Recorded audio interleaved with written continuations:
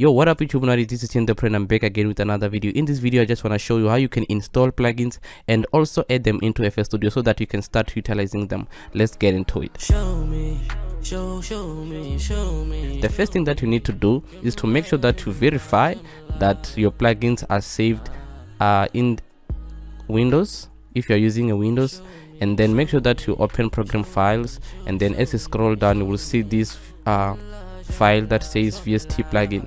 So make sure that all of your plugins are here, and if some of the plugins are not here, make sure that you copy them where they are and then you paste this DLL file under here. And the other thing that you need to do is to make sure that you go back and then you get into program file 86 and then you scroll down until you find the VST plugin, and then you do the same. As you can see, I also have some plugins in here, and then from there, when you are done, you need to go back to FL Studio, and then you need to click here on options, manage plugins.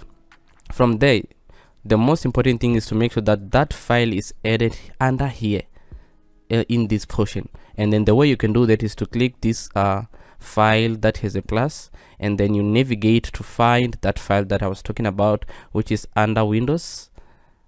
Let me go and find it for you, and then Windows program file, and then VST. Let's go down, VST plugin, and then you press OK. From there, the other thing that you need to do is to make sure that you verify the plugin, and then from there everything is fine. Also make sure that you pay attention to this.